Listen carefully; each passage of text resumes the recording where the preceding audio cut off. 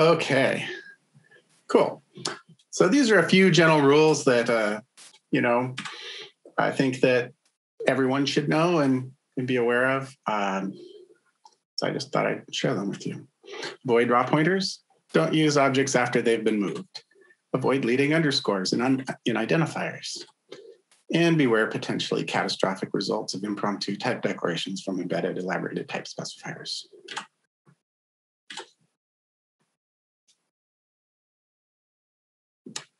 See how types are declared in the vector and the function arguments? Don't do that. Really, those are elaborated type specifiers, and they can be very problematic. This syntax came from C compatibility, and it shows up in strange places in C++ grammar and is best avoided when possible. Declaring your types before you use them is much safer code. No surprises, no gotchas, and it does what you think. Elaborated type specifiers will do a name lookup and only declare a new type if one was not found. This is the exact same vector as written before, but the presence of the global foo changes its meaning. So why do I bring this up? I thought about calling this type, or this talk, "Your tags are probably broken." This is a typical way we declare strong types with elaborated type specifiers for the tags. That would be the price tag and quantity tag here. But I think that should stop. When code seems to work and has a nice syntax and is in widespread use, it propagates and is assumed to be perfectly fine, even when it isn't. Trusted code can be treacherous when it has subtle bugs because it's least suspected. But this is unreliable. Please do this instead. The extra line is worth it. In comparison, this code always works and has no drawbacks. But also consider enum classes as a really safe alternative for strong types. Here, the elaborated type specifier declaring price tag inside namespace B actually refers to the global name found by name lookup. The two prices are the same type because they use the same tag and the assertion fails.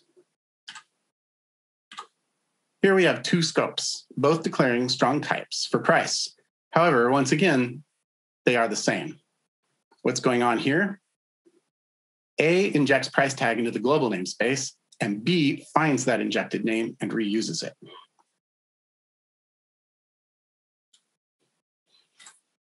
So here, main calls process, passing it a price from namespace B.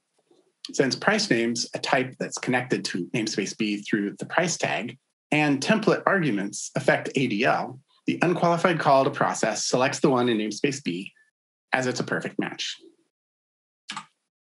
This code is identical to before, except for the first line, which we can imagine was added to this translation unit by some unrelated header called stuff.hpp that someone else included before us.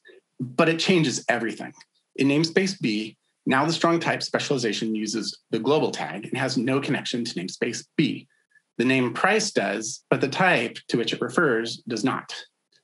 For the call to process, this time ADL has no reason to look in namespace B, and now the global process is called instead. Our type has changed, our lookup has changed, and our behavior has changed. Note, this is affecting code that uses the strong type.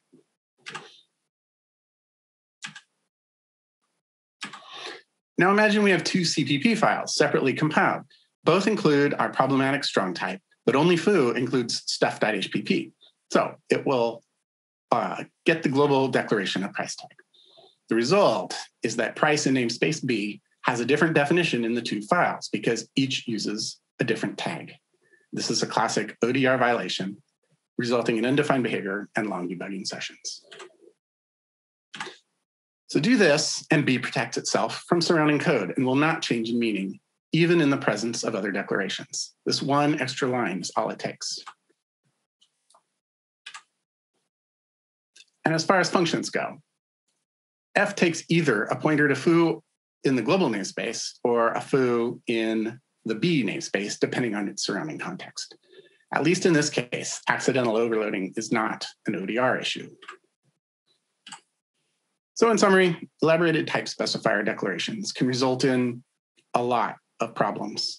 And though it has shorter syntax, I don't think it's worth it. So just say no. Prefer strong types that don't use tags. But if you must use tags, declare them separately and tell your friends. Thank you.